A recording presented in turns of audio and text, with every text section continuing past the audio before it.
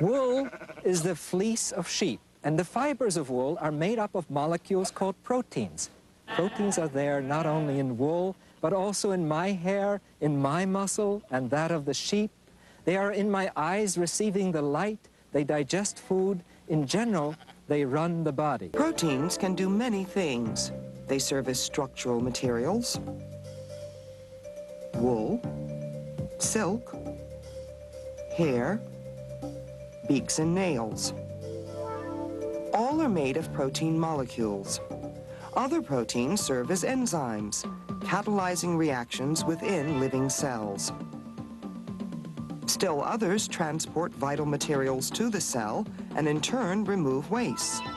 Hemoglobin, the molecule that transports oxygen in red blood cells, is a protein. Proteins catalyze and control the reactions that allow us to grow and keep us alive. They regulate body metabolism, store vital nutrients, and protect us from disease. We eat proteins. We wear proteins. We are proteins.